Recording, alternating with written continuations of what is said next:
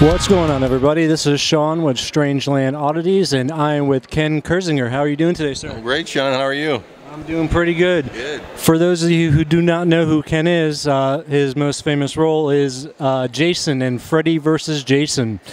Now, I got a fan question. This is from Michelle73 from Instagram. She wanted to know what your very first scene as Jason was to film. The first scene we did was Jason walking down Elm Street. I remember that night it was raining, and my first night on set, and they were shooting me from behind, and kind of you see Jason's shadow looming down Elm Street, and I remember the camera guy going, "Can you walk so that your body doesn't sway?" And I was like, "Dude, you can't do that. Put me on rollers then." It's physically impossible for a person not to walk and sway. So I tried, but anyway, they got what they got. And what was your first killing scene? The first kill was the girl at the lake,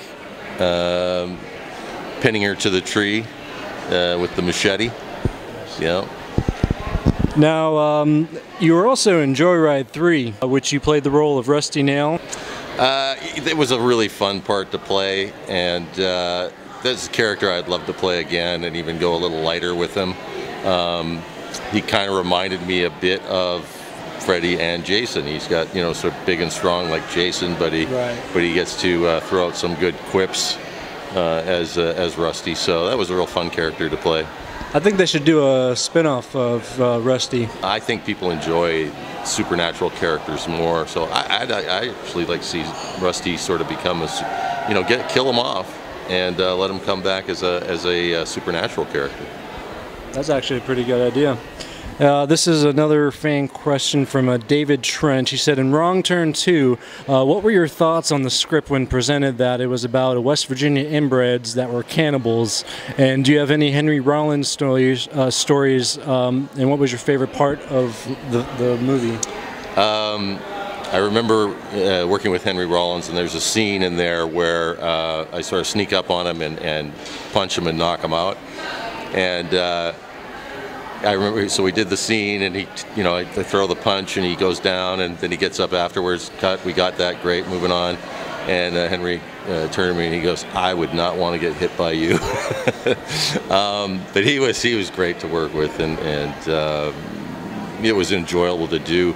The director, and his name is slipping my mind right now, was a huge Freddy vs. Jason fan, and I got a phone call. Hey, he wants you to play Pa. So went and had a meeting at the hotel, and boom, I was in, kind of thing. And at the last week of filming, I had all these prosthetics on, and I had one was a prosthetic ear. So every day after work, I'd pull my prosthetic ear off and give it to him so he could make a necklace. So hopefully he still has that. Nice. Now, after playing Freddy vs. Jason, were you offered any more Jason roles after that?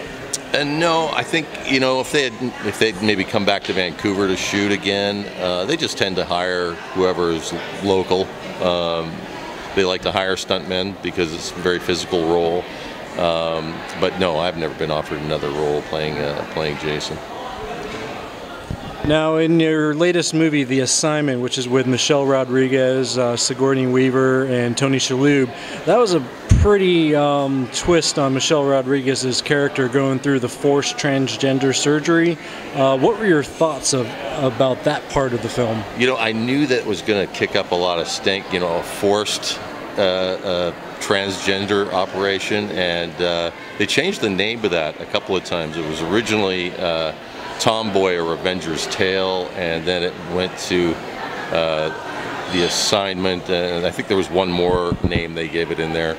And I know that Michelle's sort of take on it was, hey, it's going to bring attention to transgender, but it really got a lot of negative press for that. Really? Yeah. Walter Hill, who wrote it and directed it, of course, brilliant guy. I just don't think he saw a conflict in that when he was writing it.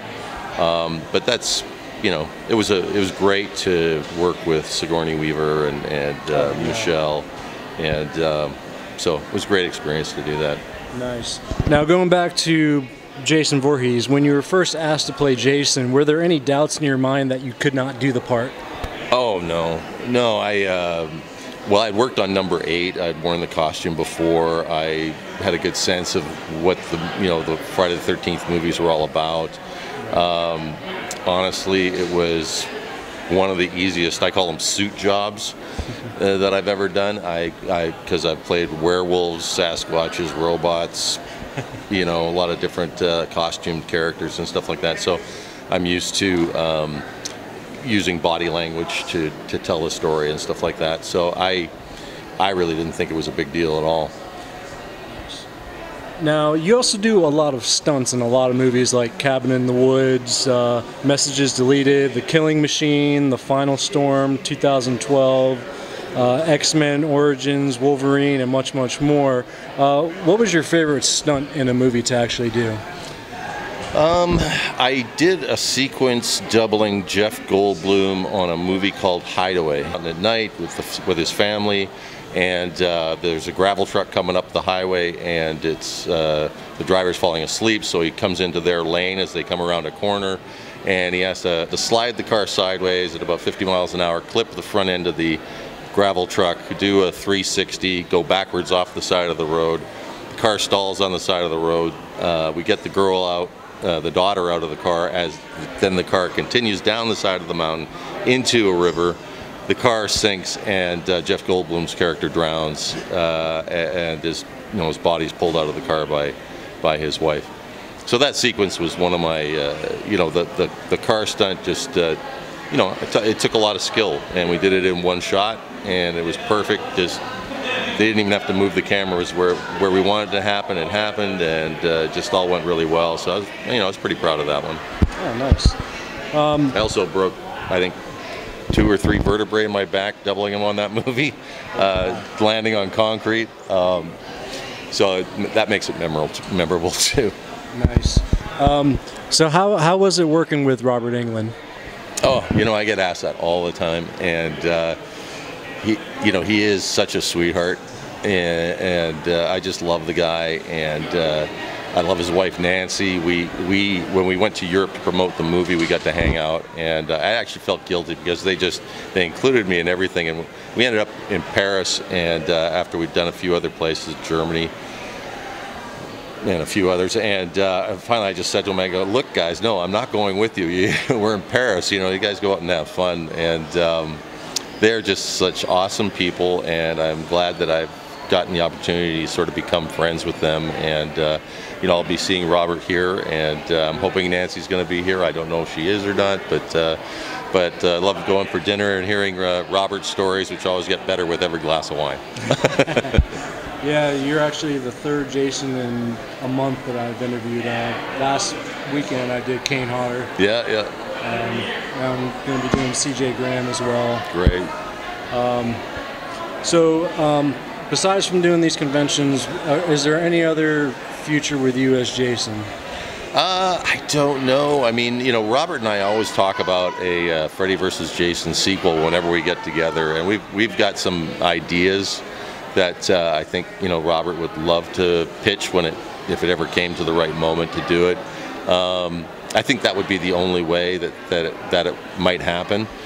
Because you hire different directors, they've got different people in mind. All the other guys have done great jobs, playing Jason in their various movies, and I actually heard that Kane might have been lined up to do another Friday the 13th, but it went under or something like that.